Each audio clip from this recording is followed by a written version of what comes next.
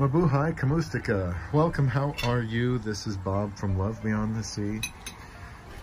We're in the shade here. It's about 80 degrees. It's Sunday. Isa decided she wanted to cook some breakfast.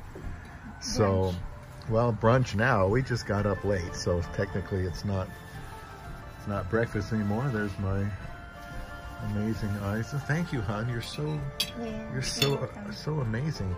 What do you have here? This is quite the collection. What are we looking at here? Pork chops. Pork chops? Yeah. That looks good. We've got some hard-boiled eggs she cooked up. And some corn. Some fruit. Water. We got mixed vegetables. Now, we both feel like we should be eating more. We got pineapple juice. We should be eating more vegetables. So Isa stored up on some vegetables the other night. Got some potato salad, deviled eggs. It's really good. Bananas, and this is avocado, my love. I have to, yeah, you like that. I'll have to try it.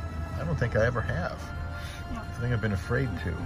It just doesn't look like something I would enjoy.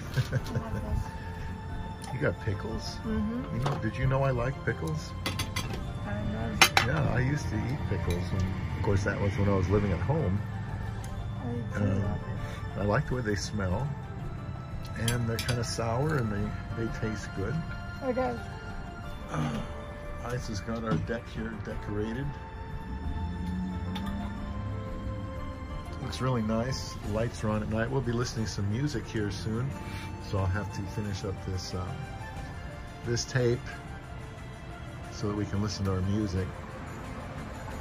But Isa's taking great care of me. I would like to eat more fruits. It's just kind of difficult if you don't have it around. So we're going to get our fill here today. We'll have everything.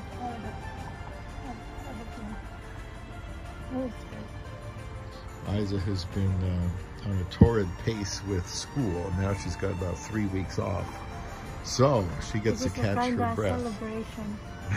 Celebrate her hard work, 2 months of school. She's got classes starting up again in a few weeks. Going for a 2-year degree. Very proud of her. Very smart woman. Can take care of her husband here, Filipinas.